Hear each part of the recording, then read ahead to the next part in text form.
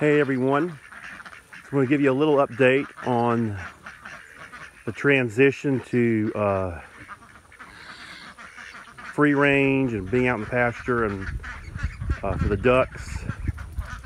I want to show you, it's been a few weeks now, I haven't had an update on it, video update.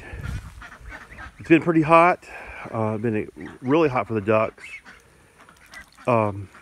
Especially during the heat of the day. You can see they congregate here in the shady area, which is really nice. It's just perfect. You've got the pecan tree and a lot of bushes in here, so they've got good shade throughout the heat of the day.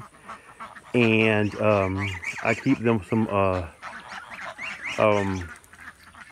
small swimming pools of water, and I usually have to change it, clean it out, wash it out, give them some new water a couple times a day, at least twice a day. It's about time to do it again, and because they really go through it.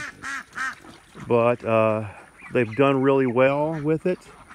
They have not wandered off as far as I thought they would foraging. They kind of stay close to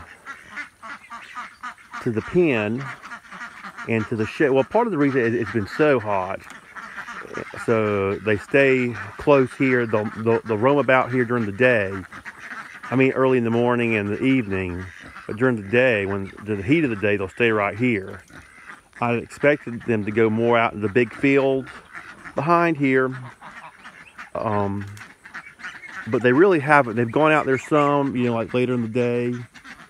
But and I've expected them to go out to the pond, out this way. There's a nice big pond out there, and a few of them will go out there. But honestly, since it's gotten hot, they stay right here too much of the day. And we'll see how it continues to go. I'll keep everybody posted. I have Delilah. Put her here during the heat of the day so she won't be out in the sun, and make sure she stays close to the birds. She needs a little more work and learning to not be too high strung around birds, but she's getting a lot better. Samson's great with them. He has a shady spot somewhere else during the day, and somebody's over here thinking that I have some food for him.